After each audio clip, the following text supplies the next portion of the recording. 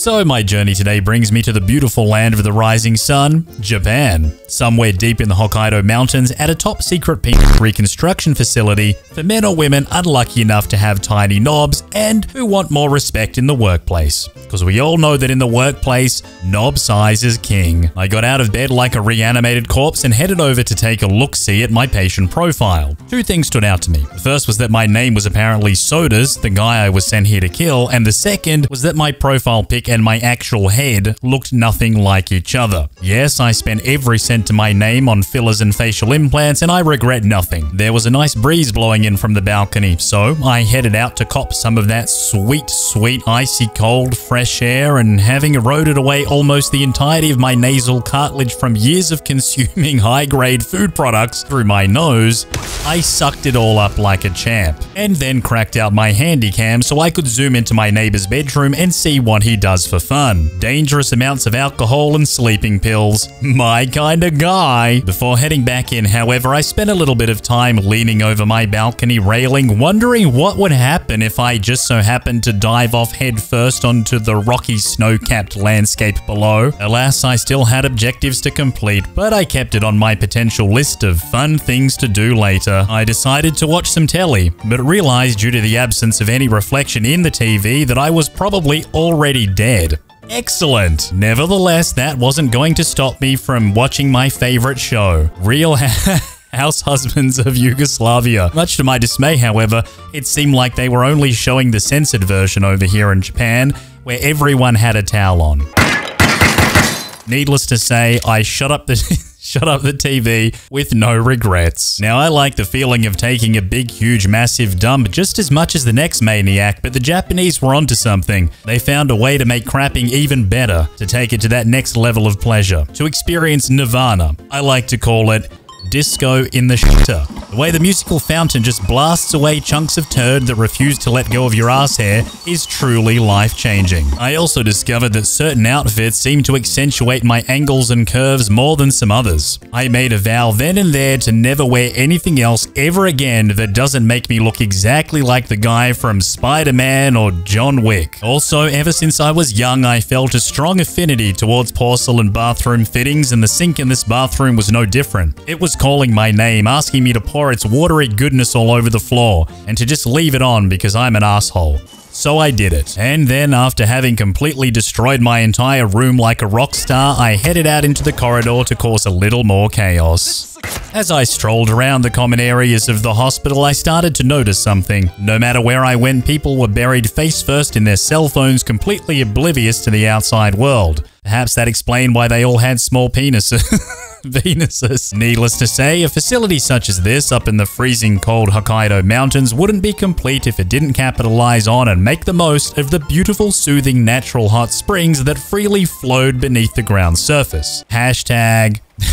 This is pretty sus, bro. As I walked through the indoor spa area, I accidentally pressed the wrong button and drowned a man face first in the little bath thingy. It caused everyone to panic and flee, but on the plus side, it allowed me to urinate in the water without any judgment from anyone whatsoever. Now, long before becoming a hitman, I'd spent many years fantasizing about becoming a multi-million-dollar culinary sensation where I'd spank my meat and sprinkle salt all over it, driving people wild on social media and becoming an immortalized meme. I figured that this was a good opportunity for me to do something at least somewhat similar, but instead of salt, I'd use the poisonous glands of the lethal fugu fish. Now, I needed a disguise, and the culturally appropriating white sushi chef in the canteen seemed pretty keen to get naked for me. There was a little bit of UFC here and a little bit of UFC there, you know how it goes sometimes. And at a glance, the meal room looked completely normal, but upon closer inspection, what I had actually done was create a mountain of dead and unconscious bodies that provide me with the endless outfit changes I need for the remainder of this video. I headed into the bathroom, shanked a guy, practiced my knife-throwing skills on the staircase, and then did some MMA. And though I had previously roasted people for having their faces glued to their mobile phones, on this particular occasion, it saved me from needing to go Super Saiyan 3 on everybody on the floor above me. Still, they all had tiny penises, and I had a big one. The bathroom was looking somewhat unkempt and untidy, and rather than leaving all the bodies scattered about the floor like an amateur, I decided to arrange them in a formation that I like to call the leg spread party. I then turned on every single tap and flooded the entire lower level of the building because I like my socks soaking wet. I'd heard tales of a legendary sushi chef that worked in the upstairs restaurant, so I went to investigate. After all, who doesn't enjoy a nice succulent Chinese meal in a Japanese restaurant made by a white guy? What is the charge? Eating a meal? A succulent Chinese meal? And the way he worked those carrots, an essential and integral component in every single Japanese dish known to man, was nothing short of spectacular. And again, the fact that he was also a white guy who just so happened to have a do-rag on was spectacular again. I then spent several long moments staring at his sushi, contemplating my existence, my mortality, and most importantly, how he'd so cleverly managed to hide all that carrot in these tiny bite-sized morsels of succulent Chinese cuisine. Just then, the Yakuza lady who I was commissioned to escort to the afterlife rocked up asking for some fugu fish sushi, which instantly gave birth to a genius idea inside of my big, shiny, bald head. I rushed downstairs to my mountain of bodies for a change of clothes, and then gave the two-finger shuffle to a nice fistful of warm, sticky rice. Naturally, I also lathered it up real generously with enough fugu fish poison to completely wipe out the entire resort. Excuse me. Could I ask you for some fugu roll? 1,000 apologies, miss, but hospital administration has put a ban on pufferfish. There was an incident only last week. A kitchen apprentice took it upon himself to well, I can't even bear to say it out loud. Well, I'm sure you can make an exception this once. Excuse me. Delicate sushi can be savored right here. I just prepared a fresh batch. Is this fugu? I knew you would come around eventually. Good for you. I hope you like it. My colleague is a straight arrow. Me, I say it's good to live dangerously. You took the words right out of my... And this is why it's always better to just have a steak. Fugu fish poison wasn't the only poison I was carrying around in my pants, however, and so I resurrected my target from the grave, just so I could poison her again, but this time with rat poison. I darted across the room to the other countertop and generously dumped all my fish guts into the bowl of peanuts on the table. I figured that in doing this, I could poison my target while simultaneously poisoning the hospital director for absolutely no reason whatsoever. Then I just stood there masquerading as a sushi chef while chaos unfolded all around me. That taste. What in the world is that?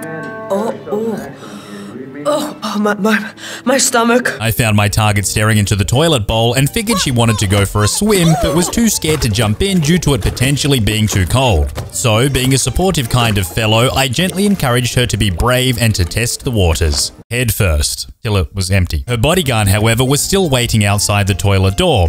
So I enticed him into coming inside so I could make everything look like an accident. I felt that it needed to be just a little bit susser in order to be convincing though. This did the trick. After all the action that had unfolded in such a short span of time, I was feeling pretty cooked. So I headed back to my room to lay down and roleplay a corpse for just a little while. It wasn't long before I got bored though and decided to jump off my balcony and scale the side of the facility to the balcony of the adjoining room that housed my neighbor with the apparent drinking and pill problem. I figured that a doctor's disguise would be a solid way for me to move around the hospital without drawing too much attention to myself. And so I used the emergency help buzzer next to my drunkard of a neighbor's bed to get some medical assistance.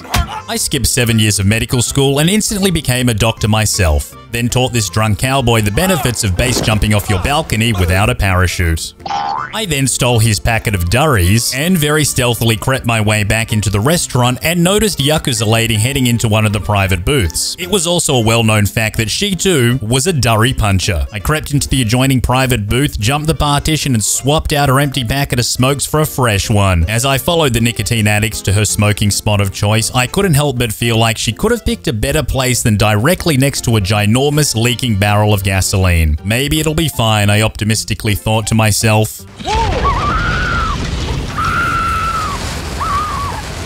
Or maybe not. At this point, there were only 2 places left that I hadn't managed to completely turn upside down. The morgue, where the amount of potential chaos was already severely limited by the fact that almost everyone there was already dead, and the operating theater, which I would get to a little bit later. Seeing as how these 2 gentlemen seem to like dead people so much, I inducted them into the dead people gang, stole their clothes, and headed into their office where I found some notes that talked about a neurochip that was planted in the morgue curator's head that had the ability to regulate the flow of serotonin to his brain at the flip of a switch. Naturally, I headed into the sleeping pods where the remote control was supposedly located and hurriedly rushed back to the morgue so I could troll the curator's mental health in the name of science. It's Ito. You call. Oh my! This space, the colors, oh, the shapes. It's beautiful, exactly as it needs to be. A place for everything and everything in its proper place. Oh my goodness. Oh, why haven't I noticed before?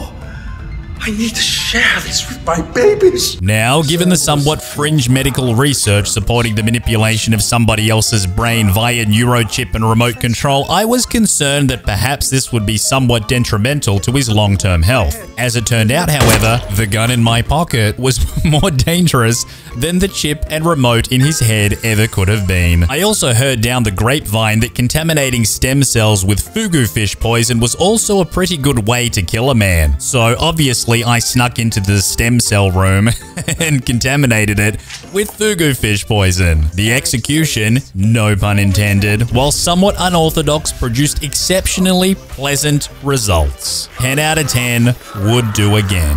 He probably wouldn't though. My contributions to the medical world didn't quite end there though, and I headed back to the organ storage room to shoot a free throw with the dude's brand new heart. Now, Hokkaido was probably sick of me at this point, but I wasn't sick of Hokkaido. There were still so many different ways to make my target's lives absolutely miserable, and this one involved me knocking out the yoga instructor and stealing his yoga pants. I really can't bother with this. Please don't!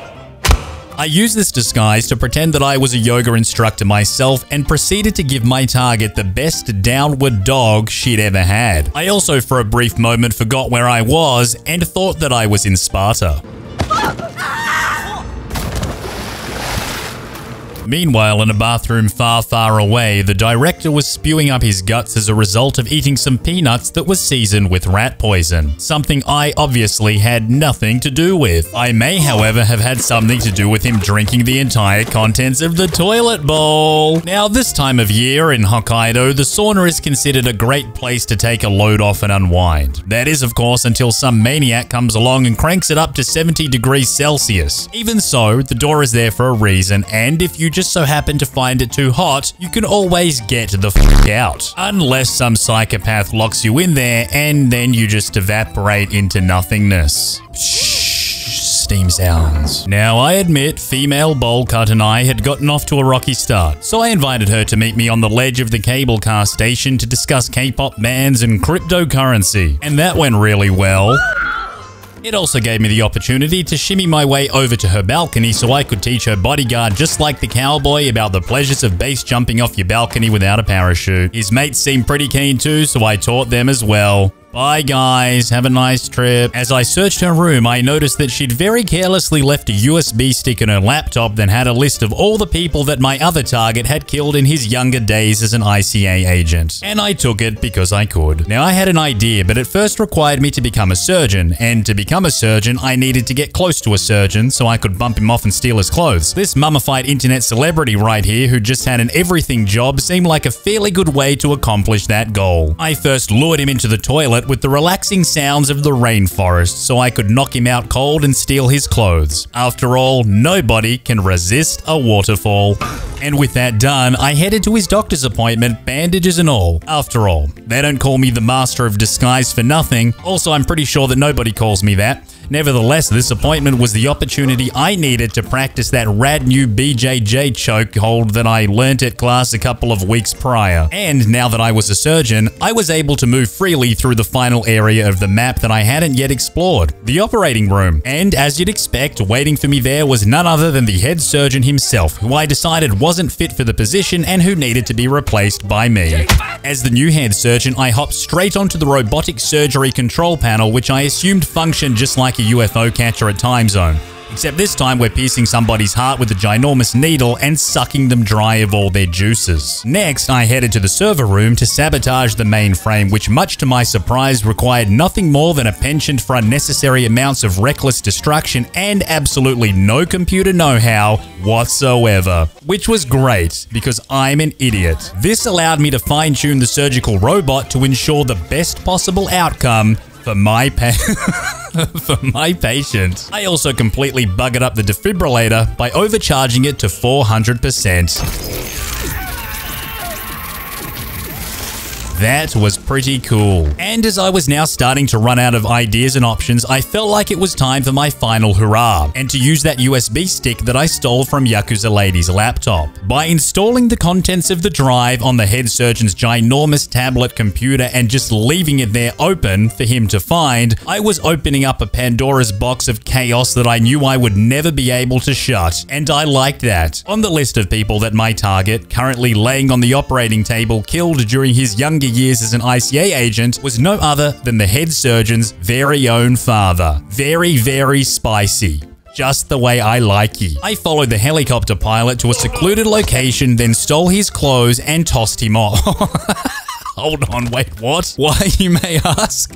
That's easy, because he was a drug dealer that was supplying the head surgeon with the pinger-dingers he was taking. I took him down to my secret pill stash, which for some bizarre reason was in the security office, and proceeded to watch him wolf down multiple bottles of pills in their entirety. The plot twist was that it was 100% pure meth, and meth has a tendency to make people a little bit agitated. Right here, right now, Eric Sodas is going to pay!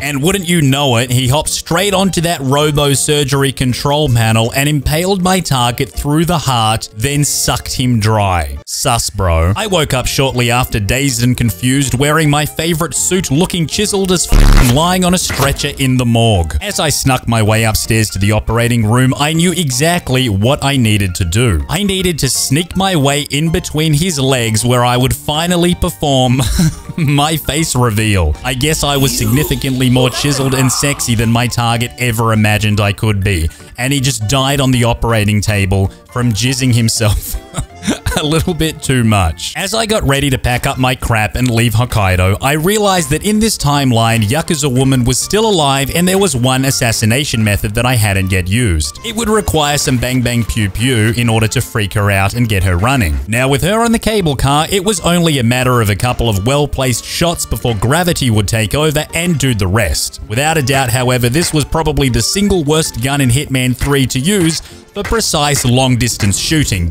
but it made up for it with an adorable little quacking sound it made every time I shot it. Though as I got ready to board my private stolen helicopter, I couldn't help but feel a tinge of sadness. Sure, Hokkaido was cold, everybody looked at me like I was sus, and I was only here on business. But I certainly did have a wonderful time.